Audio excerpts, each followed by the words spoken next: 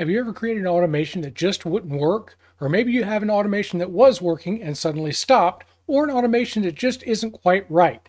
Well, today, we're going to take a look at some of the common tools and methods for troubleshooting your Home Assistant automations. So hang around.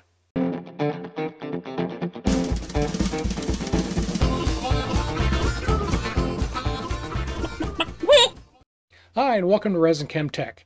Now, if you've ever had to try to troubleshoot an automation, you may know that sometimes it's harder to find the problem than it is to implement the fix. Now, I've troubleshooted dozens of my own automations over the years, and I've helped a few of you out there with your own automations. So today we're going to take a look at some of the tools that are available and the common techniques I use when trying to troubleshoot an automation. Now, we might have to take a look at just a little bit of YAML, but note that the things that I show can be used whether you write your automations in YAML or whether you use the Home Assistant UI Automation Editor to create your automations. Now, before we get started, there is one thing that you'll need to double check. Down here along your sidebar, go down and click on your profile picture, scroll down, and be sure that Advanced Mode is toggled on. This will give us access to some of the tools we're going to need to troubleshoot. Now, don't worry, turning on advanced mode doesn't mean you suddenly have to start doing all of your automations in YAML. It just gives us access to some tools that wouldn't be available if advanced mode is not enabled. So with that enabled, let's take a look at an actual automation. So for our troubleshooting, I'm going to use one of the automations I'm probably asked about most often, and that's the one for the LED stair lighting system. Now, this actually consists of 5 different automations, but we're just going to take a look at one, and that's the one that says when motion is detected by this bottom binary sensor, turn the stair lights on. That's the way that it's supposed to work. Well, what happens when it doesn't work? When the lights don't come on when you step in front of this binary sensor? That's what we're going to start with, and let's see if we can troubleshoot what the problem is here. So the first thing I always do when trying to troubleshoot an automation is first check the physical devices and entities to make sure that they're working correctly. So to test our devices and our entities, we want to go over here to Developer Tools, and we're going to come up here to States, and of course we could browse through this list since it shows everything, but since I happen to know the name, the Stair Motion Bottom 2. Okay, so now that I have that up, so to test the binary sensor, it's very easy. I just need to watch the state and move in front of the sensor. If I see the sensor going from on when I'm in front of it and off when I'm no longer in front of it, that lets me know that this motion detector is working properly. The next thing we want to do is we want to check that light. This entity is called light.stair lights. Once we have that, we want to click this little info and see we've got a toggle here. So the one thing we want to do is if we flip that on, do the stair lights come on? And when we flip it back off, do the stair lights go off? That lets us know whether the entity or the device is working correctly or not. Now, if any of your devices aren't working as expected or properly, you might as well just stop right there because the automation is never going to work.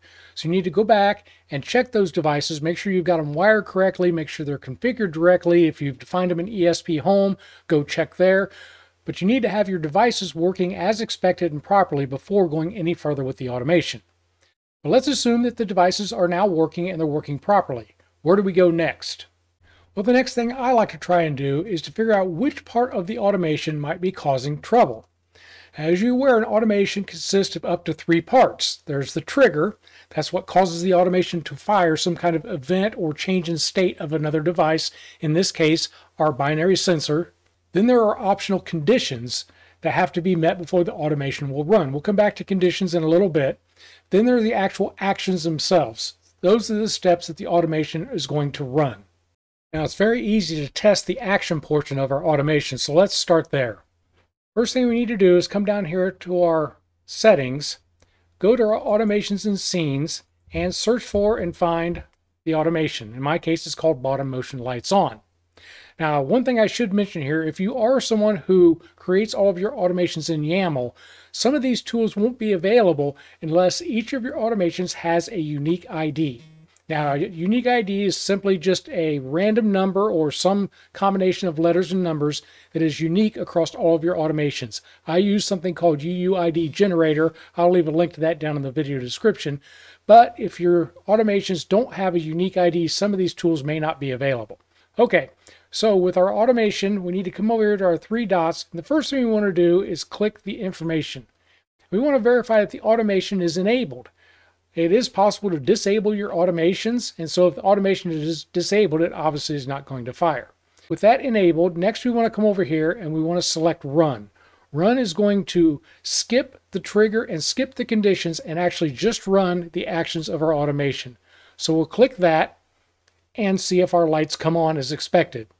If they do, great. That means the problem isn't in our actions, it's in either our trigger or our conditions. But what happens if we click Run and the lights don't come on or the actions don't take place? Well, that means we have a problem with our actions and we need to start looking at our automation there. Now, one of the first things I like to do to see if I can find the problem with my actions is use the Home Assistant logs.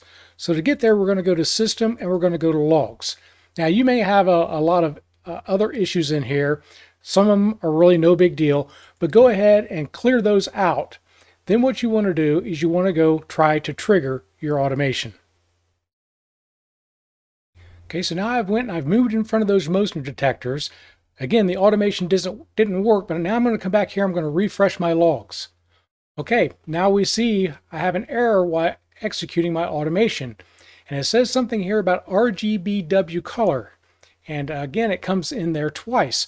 So that at least gives me some idea of what I need to look for in the actions of my automation. So now I come over and I look at the action section of my automation. Now again, I'm looking at YAML, but you'll have the same thing if you're using the automation UI. And I come down and I find where this RGB color statement is that was throwing an error. Well, come to find out, the LED strips that I'm using are WS2812B. They don't have a white channel. So what I should be having here, instead of RGBW, I should just have RGB color. So after I save that change, I want to come back over here to my Developer Tools, YAML. I'm going to check my configuration, and I'm going to reload my automations. Now that only takes a second. When that's done, I do like to go ahead and go back to my system, to my logs, and go ahead and clear that out. Now I'm going to go back over to my automations, bring my automation back up again, and I'm going to try to run the actions again. Hopefully that fixed the problem. We can always go back over to our logs one more time and see if anything else popped up in there by doing a refresh. And again, there are no issues. So now we've got the actions working, but what if the automation still isn't firing when we walk in front of the motion sensor? Well, that means we either have a problem with the trigger or the conditions, and we're going to look at those next. Triggers and conditions can be a little bit harder to troubleshoot. Fortunately, starting release 2021.4, so almost 2 years ago, the Home Assistant developers gave us one of the best tools for troubleshooting automations, and those are called traces. To get to traces, we're going to come down to our settings, go to our automations, and once again, we're going to find our automation, go to our three dots, and this time we're going to go to traces. What this is going to show is going to show the last 5 attempted executions of your automation. Now, if you don't have any traces showing at all, that means your trigger is not firing. So nothing is happening to even generate a trace, so you need to focus on your trigger. Also, again, if you're a YAML user for your automations, if you don't have a unique ID, you also won't have any traces. But let's take a look at this particular run of my bottom motion. The star is my trigger, and again, it tells me down here exactly what the trigger is. So my binary sensor went on for 250 milliseconds. Next up is this AB. That is a condition. If we take a look at that, we can look at our trace and see that it failed this condition. Well, this condition is looking for an input boolean of stare auto LEDs to be on. We can see the result here was false or off. It got a state of off, but it wanted a state of on, so therefore our automation didn't continue. For me, I know exactly what that is. I've got an input boolean over here. If I come over to my LED lighting, I have that turned off. So I'll simply turn that back on, and then I can go check my automation again. After I do that, once again, I will come back to my traces, and I will take a look at the next one. Okay, well this time we can see I passed that boolean, input boolean. I wanted a state of on, I got a state of on. It went to the next condition, at which point it failed that condition.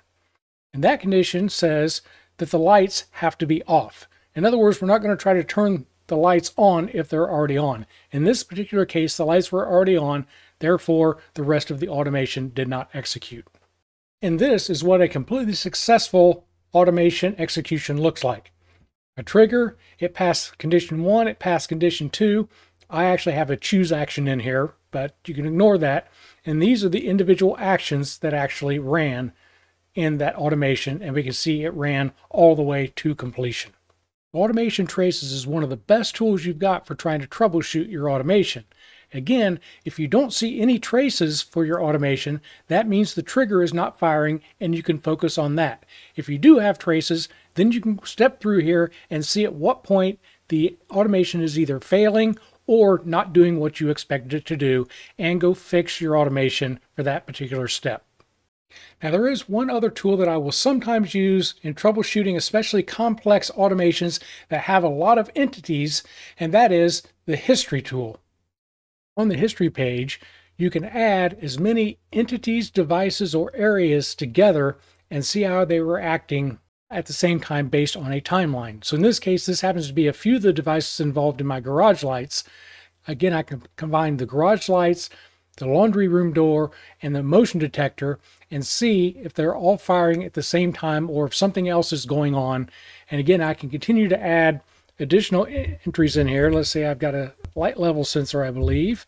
Now, analog light level, I can add that in there as well and see how that corresponds to the other entities involved in an automation. So it's just one additional tool that's really good if you have a lot of entities involved in a single automation.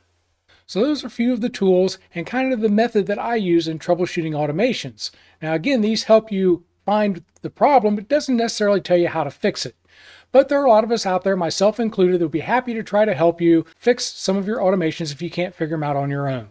That's going to do it for this video. If you found anything in this video that you liked, do me a favor, hit that thumbs up button. That lets me and YouTube know you want to see more videos like this. Click that subscribe button if you want to support me and help me out in making more videos, and ding that little bell icon if you want to be notified when I release new content. As always, I'd like to say thank you for watching, and I hope to see you soon.